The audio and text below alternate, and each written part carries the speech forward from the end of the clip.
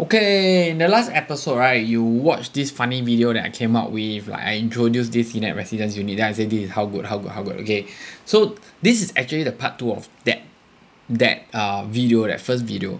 Okay, why do I say part 2 is that every time you walk into the house, right, actually your job, right, is to feel the house and see what you want to see and identify the pros and cons and some of the problems that you may meet in the future if you buy the house.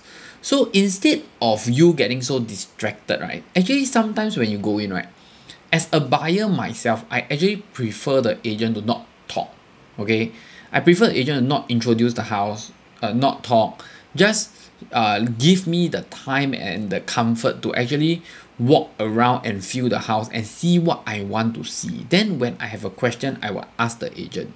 I feel that that is better for me as a buyer. So a lot of times, right, but a lot of times you don't get that kind of agent. You go in, you get the agent trying to introduce the house, trying to introduce the location and to the end of the viewing. Okay, so as a buyer, sometimes you get very distracted because I have buyers that go viewing with me. Then we went in, the seller agent start to then by the time they finish talking, right, when you come out, my buyer is like, hey shit, I forgot to see this thing, I forgot to see that thing. Because sometimes maybe there's some negative things, but the agent try to bring it through or try to sweep you through. But the thing is, buying a house is a very big thing. It's a not a small ticket item. So they take this very seriously. Like buyers, everyone take this seriously lah, you know. So you wouldn't want like to be swept through during that whole process. So actually what you should do as a buyer, right, you have to go in, feel the house. If you really don't feel that the agent talking is going to help you, you should ignore the agent. Okay, I mean, I don't know whether this is the right advice or not, but I feel that you should, since buying a house is an important decision and listening to the agent is not helping you, maybe you should ignore the agent and tell the agent that I would like to look at the house myself. Because I can tell you frankly, you don't know where's the kitchen, meh? You don't know where's the master bedroom, meh? You don't know where's the toilet, meh? You cannot identify a toilet and a dining room, meh? You know, so you can, what? Everyone can. So you have to take your time and look at what you want to see. Some people like to look at the kitchen. Some people like to look at the living room. Some people like to look at the view. Some people like to look at the master bedroom. So take your time.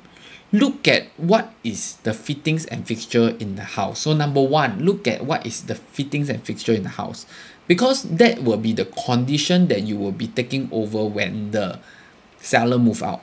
So you have to consider what is the fittings and fixture in the house. Do you need to renovate this? Do you need to remove this? Do you need to hack this? Because these are all extra costs that are going to incur later.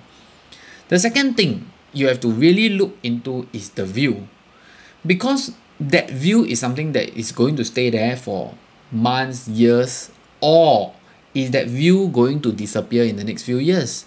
So you have to be able to identify such things.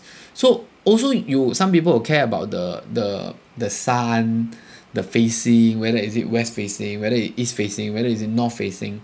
So concentrate on the view and the direction. Okay, this is important. Third thing, feel the house. When I mean feel the house, right, means you go in, right, you need to try to identify and try to imagine that if you were to buy this place, where would you like to put your own TV? Where would you like to put your own sofa set? What kind of table would you like to put? What kind of renovation would you like to do?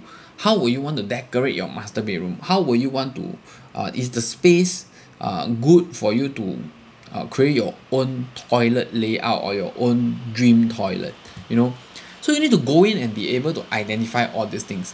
If you can't, then it means that you don't like the house lah. It means that this house is not for you lah, you know? So these are the 3 main pointers that people often forget or people often miss out, because when they go in, the seller agent start to introduce them the way the seller agent wants it.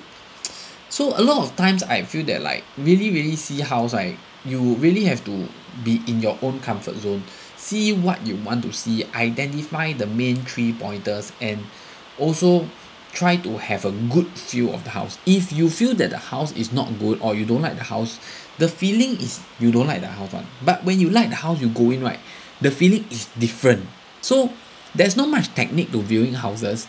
But what I'm trying to share with you is how you can focus on the right thing and try to not focus on that agent, on the seller agent. Okay, this is what I feel. Okay, so that's it for today's video. This is also why I did that part 1 video, because sometimes you go in, right, you just realize that after the whole viewing, right, everything that the agent tell you is good, but you may not think so. So you get very confused, or you didn't manage to focus on the right things that you want to see in the house. Okay, and every house that you enter, right, you will see a different kind of seller agent. So every seller agent will have their own ways, right, of introducing the house. So sometimes you just get very confused over it, you know, and actually they introducing the house may not be helping you in your decision also. Okay, so that's it for today's video. Hit the like button, subscribe button. If you feel that there's anything that I should talk about, or you feel that you have some comments to this video, please feel free to type your comments below, and I see you in the next episode. Bye bye.